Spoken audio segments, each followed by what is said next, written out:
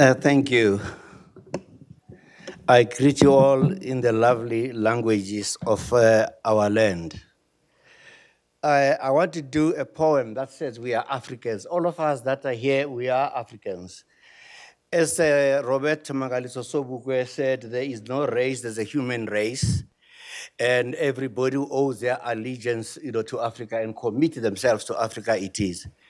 I am going to use the word I, but in that I, it is not me talking, it is you who's talking. Okay. I am an African caressed by African winds, trade and anti-trade, washed by her many rivers, pure and impure. Endurance tested by the rugged edges of Mount Kilimanjaro and Ukhahlamba, within the retina of my eyes, in the midst of sandstorms, I carry a clear vision of Africa's rebirth. I swear by every grain of sand in the Sahel and in the Kalahari. I tasted the fragrance of dawn in Nyanga, Langa, Kukuletu, in Soweto, and in Sharpeville in my mother's womb. I was a neighbor to a bullet. Now I taste the fruits of dubious freedom in my land. Am I not the son of great African women, Asante War of Ghana, who make Lily of Kenya, who walked 200 miles in defense of British imperialism? I'm the son of the warrior queens of Africa, of Unzinga Dongoro of Angola, Umantantise Wabatlokwa. Yes, I'm the child of my mother. I've circled the languages of my people in my mother's sweating breast. The fourth revolution has got to record and to keep and to bring back into existence. Right. I would therefore say that if you want to know who I am, how many of you here speak Spade? How many? Oh, there's one who speaks Spade. Swazi? Yo, Swazis are not getting educated, but anyway. You speak Swede, I say to you, kinas la kisamapila, kilaka khomu, kilaka mtipa, kinalistimela sake kislamela kanta pila kisaba buchuchuchu. Kari kasipila kakopa nali mshiman, kari mshiman itlukhamo tsileng stibela setla. Ari mpempe wala pisa. Muno khona keza. Umule swati ke. Wena wekunene. Nina nahlula bombo ngohlehletela. Basa uhlambu ya shashabula. When I wash here, Tingwe, Tem Convo, that's all I'll be for Marco with Toyagela. When I was King George Pesha, what's it? Oh, yes, oh, yes. But Umdwana wanna get them Benitans and Etina Unatsina Libena Batagati, Kiza no Mapo, Umdanuna Samanda Sekoli.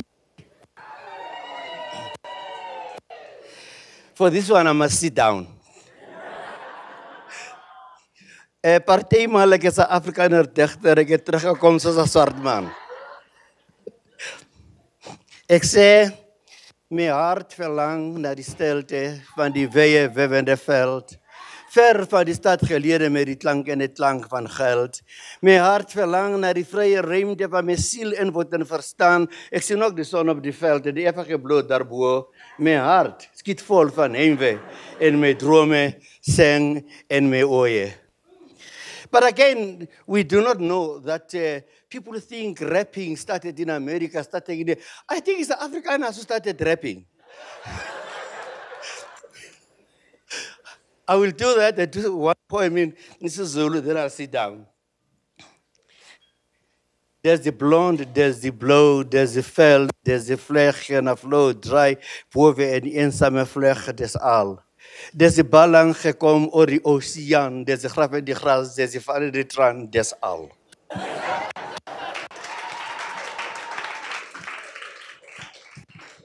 Finally, I come from KwaZulu Natal, sometimes. Also, you're from KZN. Who do you like? Dingane, Shaga. Shaga. All right. Udlungwane kandaba udlungwa nombelebele odluke emanqulumeni kwaze kwasemanqulume sibikelana usishaka sishayeka isinjengamanzi unodumo ehlezi kamenzi ilembele eqamanya amalebe ngokhalipho ushange sabe ukuthi ushaka kwankosi semashobeni akanomgapi betekula behleze emlovini bethushaya kayibusa kakuba inkosi kathi lapha ezonethezela umlilo othathele kaMjohane umlilo obuhanguhangu osisi isikhova zasedlebe kwaze kwase sababedlani wadabula indima nomgovu izicuze ebithi zabheka phezulu.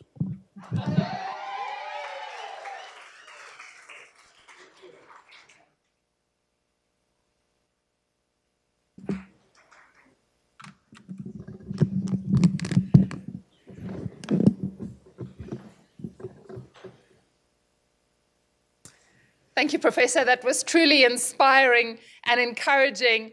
And just a moment to think that you speak so many different languages. And I know that this is a topic that is close to our Vice-Chancellor's heart, Professor Tshilidzi Marwala, who's going to be our next speaker. And he is an expert in the Fourth Industrial Revolution, and particularly in artificial intelligence. And I'm not going to give a long bio because he has much to say. One of the things that he is looking into is how can we have computers that translate into varying different African languages, because they're very good at translating into Chinese and German and English. Professor Marwala became our Vice-Chancellor at the beginning of last year, and has been the driving force behind this university embracing the Fourth Industrial Revolution. And as has come out in this conference, the Fourth Industrial Revolution isn't about something that is a fad, but it's about taking our country forward. And that has been very much Professor Marwala's vision, and we're very fortunate to have him as our VC. And with that, I'm going to hand over to you, Professor. Yeah. I would like to introduce him. Yes, please do. Lovely.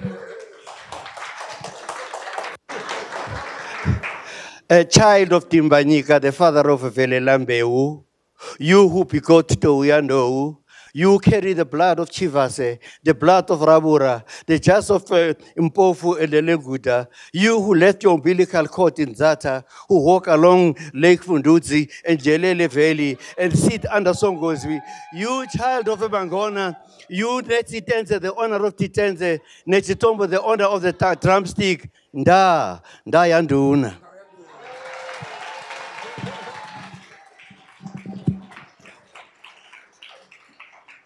Professor Pitika Ntuli, I am actually quite impressed. You know, I did not know that you know so much about the culture of the place where I come from. So I come from the part of South Africa, the only part of South Africa that is north of the Tropic of Capricorn. 95% of South Africa is in the south of the Tropic of Capricorn. So many people don't know much about that part of the world. It is in that part of the world where you can be able to see Mozambique and Zimbabwe while you stand in South Africa. It's quite amazing, you know. So thank you very much for coming to the University of Johannesburg to talk about the Fourth Industrial Revolution and the library. The traditional understanding of the library has been akin to a scene in the story The Beauty and the Beast, when the beast leads Belle to the library. The magically ornate library was the stuff of fairy tales. Cascading stairs, walls stacked with beautifully bound books, gold leaf accents. As Belle tells the beast, and I quote, "Your library makes our small corner of the world feel big." With the advent of the Fourth Industrial Revolution, our traditional understanding of the concept is being subverted. Libraries are becoming less about brick and mortar and more about access to knowledge in a digital sphere. Already with a click of a button, we have access to millions of books without ever having to leave our homes. The classics, textbooks, biographies, fantastical fictions are freely available with an internet connection through sites such as Project Gutenberg, which holds 46,000 titles, the Internet Archive, which holds 7.8 million, or Google Books, which boasts 30 million books. Then, of course, there are 3.2 million titles on Amazon's Kindle store and 2.5 million on Apple's iBook store. Knowledge is being democratized. While the Beast Library was somewhat of an architectural feat, it was not readily accessible by the townsfolk. It was just for him and Belle. How many of you have read Beauty and the Beast? How many have watched the movie? No wonder some of you are perplexed. This is not quite my understanding of a library, particularly now as we see buildings transform into more than just beautiful shelves for books. The library is now a virtual space that can be consumed through Kindles, iPads, or smartphones. As Anthony Mandel of Cardiff University puts it, and I quote, "The future of library is bigger than all the world's historical libraries combined, and smaller than a book on one of those libraries' shelves. Such a thing has only previously been conceived in fictions. For any traditionalist, it is difficult to resign yourself to reality. But then again, the nature of libraries has always been fluid. The origins of libraries were somewhat elitist.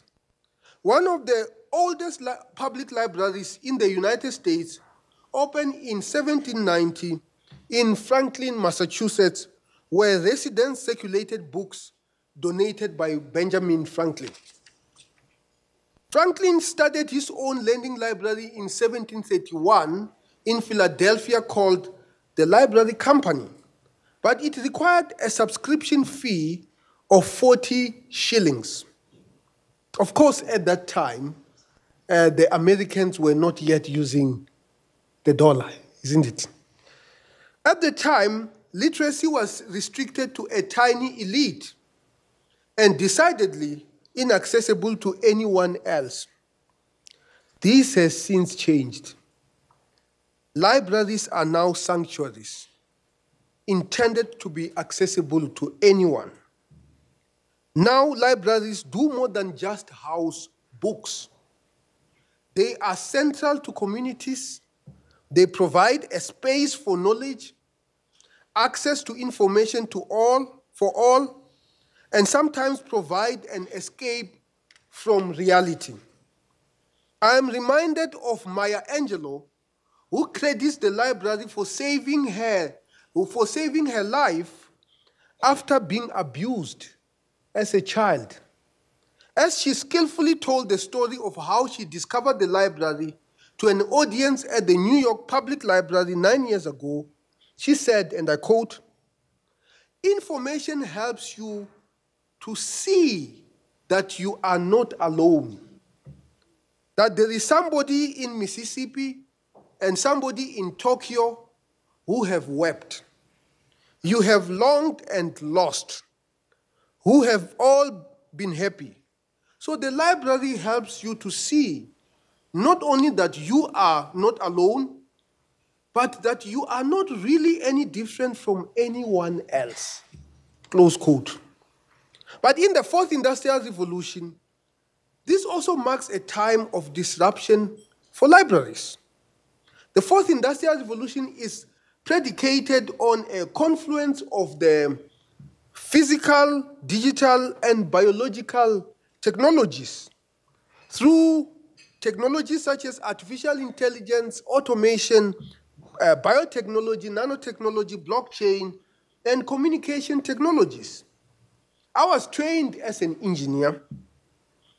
The Fourth Industrial Revolution has already completely transcended my profession because embracing technological changes is what we do naturally. For example, in the manufacturing industry, line operators can adjust the behavior and operation of robotic arms in real time on the user interface, which has increased their capability to support human operation and increase safety. This, of course, is a challenge in South Africa, as we still grapple with the first three industrial revolutions. Last week, we were once again plunged into darkness after another bout of load shedding. On Tuesday, Business Day reported that an unreliable electricity supply has had production of Volkswagen despite backup generators. These power outages halted assembly line robots in their tracks, causing the robot to forget where it was in the assembly process, and vehicle bodies already on the production line had to go back to the start. But we simply cannot afford these setbacks. Despite the naysayers, I would argue that keeping up with the fourth industrial revolution could have more of a detrimental impact. On Tuesday, Deputy President David Mabuza, I don't think I should say this, isn't it? I'm going to skip it. On Tuesday, Deputy President David Mabuza was placed in the hotspot in Parliament as members of Parliament demanded a better understanding of the fourth industrial revolution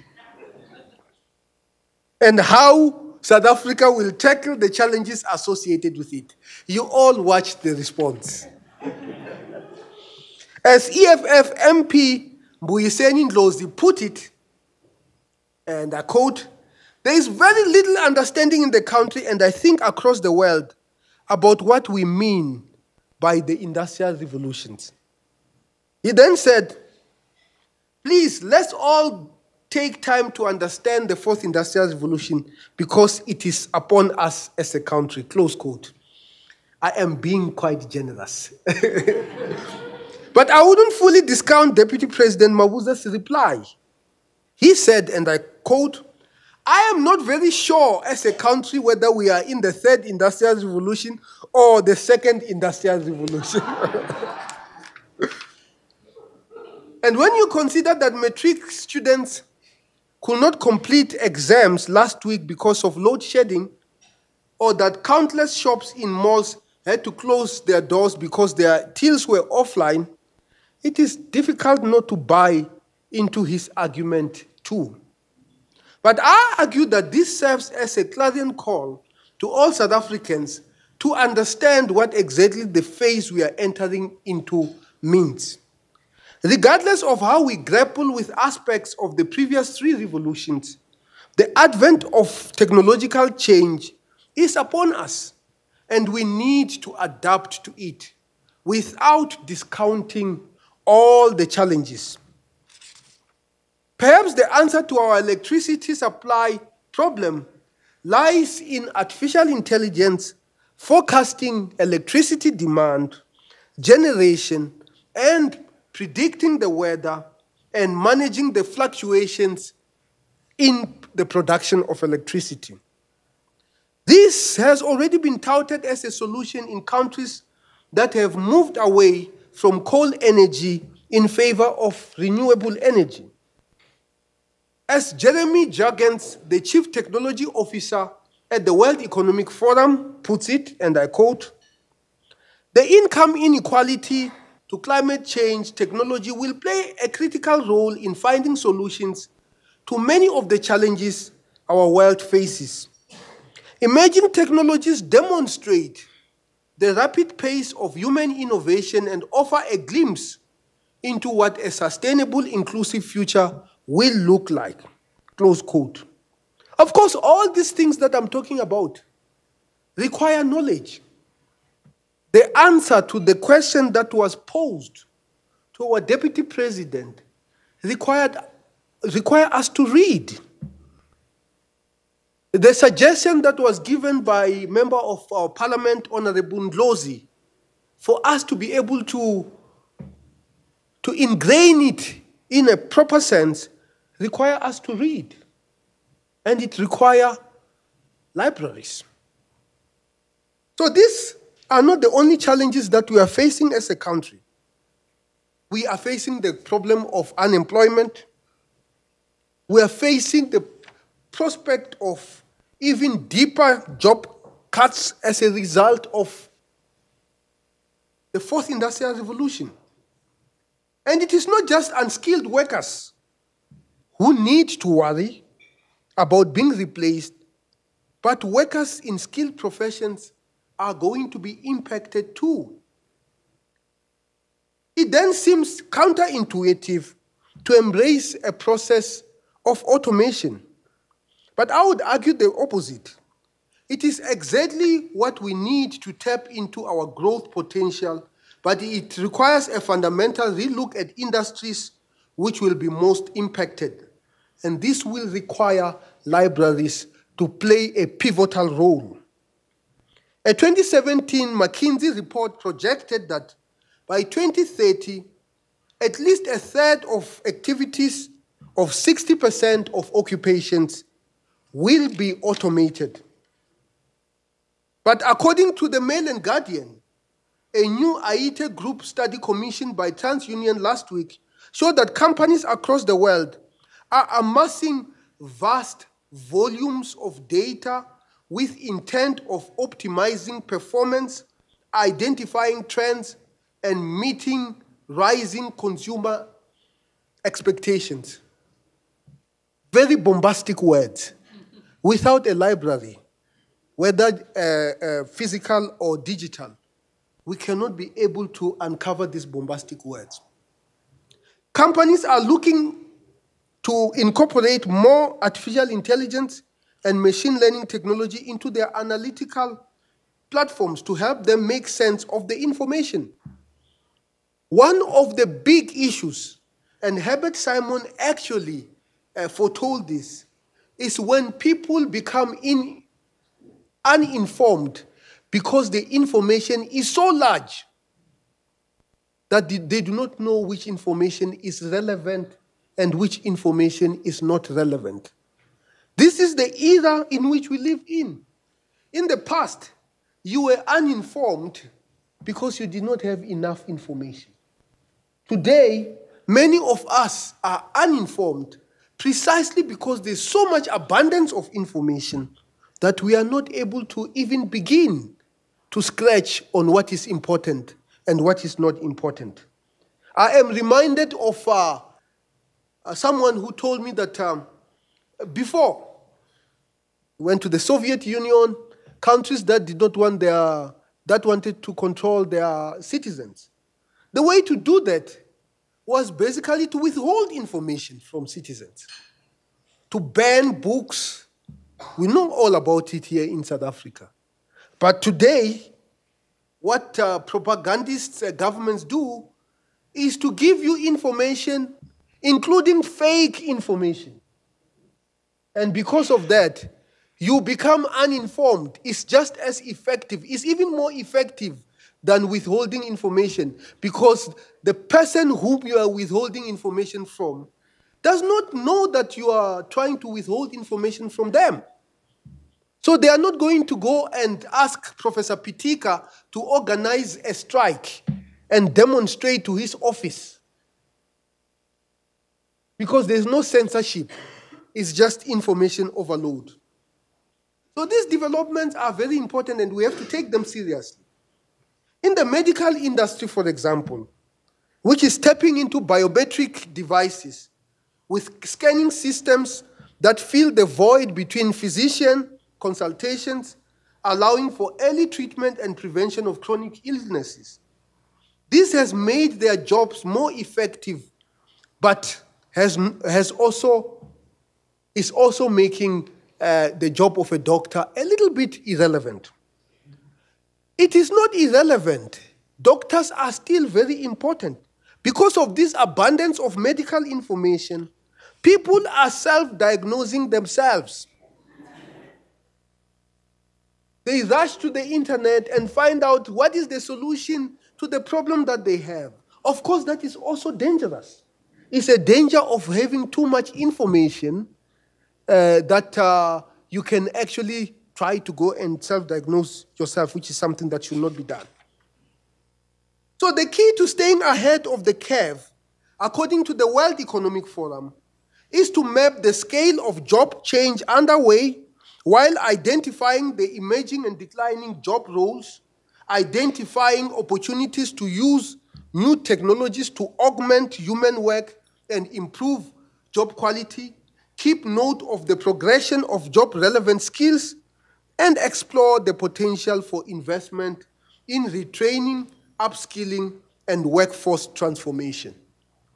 In summary, this means that in this era that we live in, for anybody to thrive, they will need to learn how to learn, they will need to learn how to unlearn, they will need to learn how to relearn again.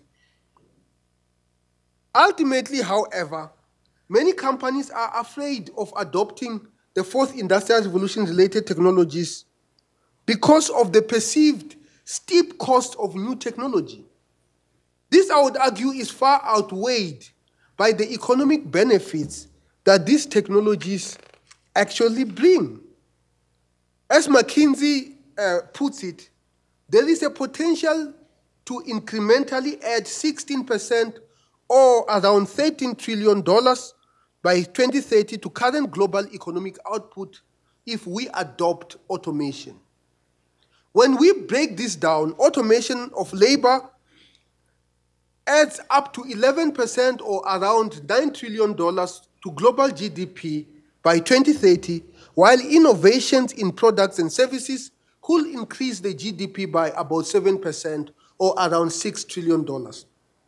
Consider, for instance, that the introduction of steam engines during the 1800s boosted labor productivity by an estimated 0.3% a year.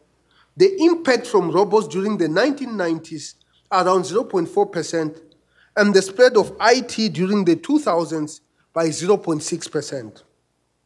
This is not to say that there won't be job losses and that the potential for further inequality does not exist. Instead, it is a stark warning to all industries to adapt so that the potential for new jobs can emerge while we shift our understanding of current professions. As Philip Jennings, the General Secretary of Global Union said, there is an opportunity to shape technology to improve people's lives through connectivity, education, health. We shouldn't be fearful and fatalist about it, close quote. Again, according to the 2018 report of the World Economic Forum on the future of jobs, nearly 50% of companies expect automation to lead to a reduction in their full-time workforce by 2022. The future of work is upon us, and we need to understand that. As a University of Johannesburg, our task is not only to understand the future of work, but to put skills that are necessary for our graduates to have those skills in order to thrive in the fourth industrial revolution. We already know what these skills are. These skills include multidisciplinarity, where people in human and social sciences must also take courses in technological subjects. And people in technological subjects must also take courses in human and social sciences. The era of the fourth industrial revolution, unlike the previous era, requires a generalist much more than it requires a specialist. When I started to program, when I was an undergraduate student in Ohio in the United States, you had to program everything by yourselves. Now you have graphical user interfaces where you program by dragging things and putting them together. it requires a different type of skill sets, which is much more general than the skill set that I required when I was programming in a dead programming language called Pascal. So roles are indeed changing and shifting, with the average task hours performed by human beings predicted to be 58% and 42% performed by machines. These shifts don't necessarily equate to job losses. In your industry, the yellow pages and dictionaries have already become somewhat obsolete. I know Telkom still publishes the yellow pages, but how many of you still read the yellow pages? How many of you still form a company and make sure that it starts with 4 A's so that you can be in the front of a yellow page? Those were the strategies for survival. Of course, there are new ways in which you can be able to make sure that your company is favored by Google search. And we know what those things are. So new challenges are emerging. And some of them look like the challenges of the past. So these yellow pages now and dictionaries are completely digital. Libraries have moved towards information networking as smartphones replace much of the traditional roles. This is particularly poignant in the South African context. The figures are rattling. Statistics South Africa found that last year, more than 3 million South Africans are illiterate, meaning they do not have the ability to read and write in at least one language. More devastating than this is that the Progress in International Reading Literacy Study, which assesses children's reading comprehension, has placed South African children last in 50 countries. According to the study, 78% of grade 4 pupils in South Africa cannot read for basic meaning in any national language. In other words, 8 out of 10 9-year-olds in South Africa are functionally illiterate. And this is some of the issues that we will need to tackle as the library of the University of Johannesburg, certainly to understand what is going on. So we are in a crisis. Part of the solution is tapping into technology. While illiteracy is staggering, interestingly enough, smartphone penetration in South Africa in 2018 was nearly double that of 2016, at 81.7%, according to the Independent Communications Authority of South Africa. This is not just access to a mobile device, but one that has Wi-Fi connectivity, web browsing capabilities, a high-resolution touchscreen display, and the ability to use apps. Herein lies the potential to address the high illiteracy levels in the country. We need to use these technology devices that we have in order to bring more reading to our people. The idea of reading for our children is still as important in the fourth industrial revolution as it was in the previous industrial revolution. So instead of fearing the fourth industrial revolution, let us exploit its advantages. As jobs change, as jobs are displaced, let us find ways in which we can use these technologies in order to create new forms of living, in order to create new forms of jobs. Hand in hand with high levels of illiteracy in South Africa climbing, unemployment rate currently sits at 29%. This figure is actually worse than you think.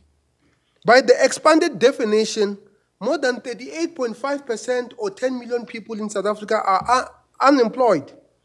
I am reminded of an address on literacy by former UN Secretary General Kofi Annan. Literacy is a bridge from misery to hope.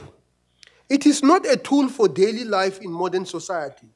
It is a bulwark against poverty and a building block for development, an essential complement to investment in roads, dams, clinics, and factories. Literacy is a platform for democratization and a vehicle for the promotion of cultural and national identity. Essentially for girls and women, it is an agent of family health and nutrition. For everyone, everywhere, literacy is, along with education in general, a basic human right. Literacy is finally the road to human progress and the means through which every man, woman, and child can realize his or her full potential. Herein lies the potential for libraries to meet the requirements for the fourth industrial revolution, to stay relevant. While at first this may seem like libraries will become superfluous, it is quite the opposite. At the discussion put together by the International Federation of Library Associations and Institutions some years ago, an agreement was landed on that, I quote, libraries enable literacy, informed and participative societies. When we look at the future, according to the debates in our teleconference, libraries will be trustworthy information brokers, will do more with new technology, provide universal access to information and scholarly works, whether it be media or information we already know, or media preserving and providing access to information in all formats, and providing trusted and effective support for political and social engagement. Libraries will be advocates for and facilitators of the fourth industrial revolution, where people create their own devices, objects, and ideas. Close quote. Technological change only seems scary when you don't take history into account. Already libraries have adopted to technological change, certainly this library. In the 1800s, librarians had to write in librarian hand when curators of early collections believed that legible handwriting was a must for cut catalogs. This practice faded as typewriters grew in popularity. Similarly, automated systems in libraries, such as the online public access catalog, has seen web-based indices replace their printed predecessors. Libraries have digitized their collections and networked their catalogs. They have introduced e-books and readers to read them with. They have installed computers for people who don't have access to the internet at home, provided free Wi-Fi, and added extra plug points so that people can use their own devices. Here I am talking about the library of the University of Johannesburg. I think we should give a round of applause to Maria. But still, there is a lot of technology that could augment the library experience. For example, Ivy Guide, which is a concept device, can be attached to a pen and used for translating words found in the print book. This opens up access to learning, particularly in a country like South Africa, with 35 languages and 11 official languages. We have more than just 11 official languages. And languages spoken by significant numbers of immigrants from Europe, elsewhere in Africa, and the Indian subcontinent. I'm including that here. Chinese company Toot has a prototype of a device that looks like a bookmark, but can give directions to a book in the library, keeps track of borrowed books, and serves as a reminder of the return date. An NMC Horizon Report Summary 2017 Library Edition suggests that the shift in focus to digital resources will directly impact the role of library professionals who will be challenged to learn new skills to be able to implement the new technologies for learning, research, and information for their patrons. As much as the fourth industrial revolution is here, librarians may need to extend their professional development. Many universities have started working together with industry by incorporating the required skills in the curriculum. There is also a massive influx of employers who are now partnering with universities to improve tailor-made learning programs for their employers to prepare them for the emerging job opportunities. And libraries are supposed to become much, much bigger part of these agreements.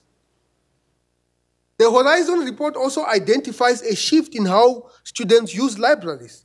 It explains that students are relying less on libraries as the sole source for accessing information and more for finding a place to be productive.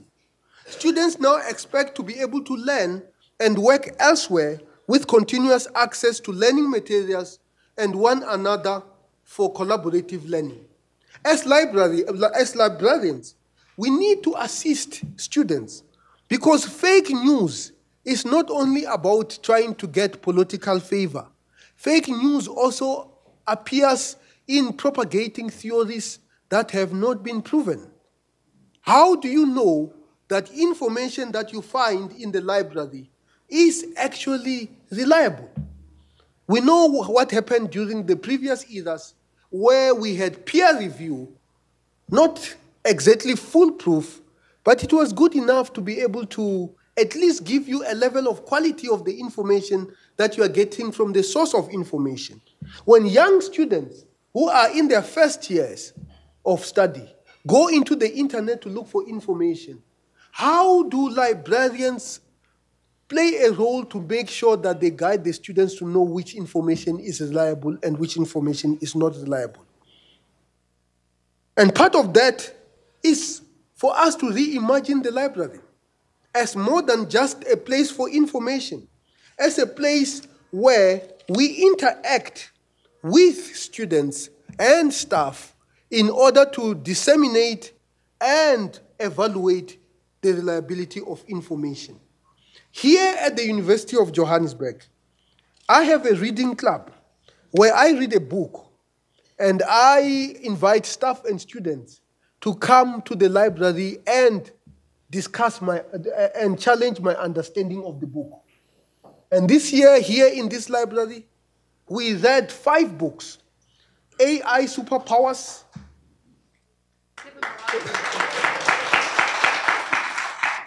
The first one was AI Superpowers.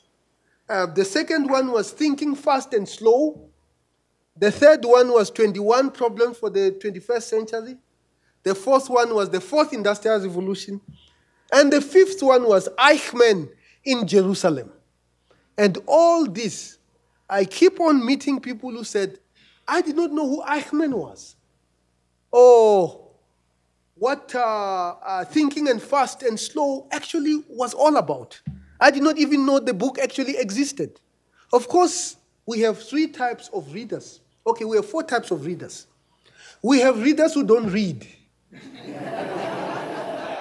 And then they come and they speak. Then we have abbreviated readers. These are readers who go to Wikipedia and read the abbreviated summary. Then we have audio readers, the ones who play this thing on the radio and listen to it. Then we have real readers. Those are the ones who actually go and read the book in its original form. And that is the skill we should not lose, because it is the best way in which you can be able to absorb information. It is the best way in which you can be able to see the connections between things. So reading is still very important. And again, I would like to congratulate Maria for actually taking that idea forward very, very enthusiastically. So I leave you with the words of T.S. Eliot, who was a doomed poet, essayist, publisher, playwright, literacy, social critic, and as a person who is from the field of artificial intelligence. T.S. Eliot was one of the founders of artificial intelligence. In data science, when you study data science, one of the first things that you are taught about is what he wrote many, many years ago, when he said, we need to find information that is lost in the data. And we need to find knowledge that is lost in information. And we need to find wisdom that is lost in knowledge. I don't know, do you know that poem? Yeah, that is the basis of data science. So, but I'm not going to quote that.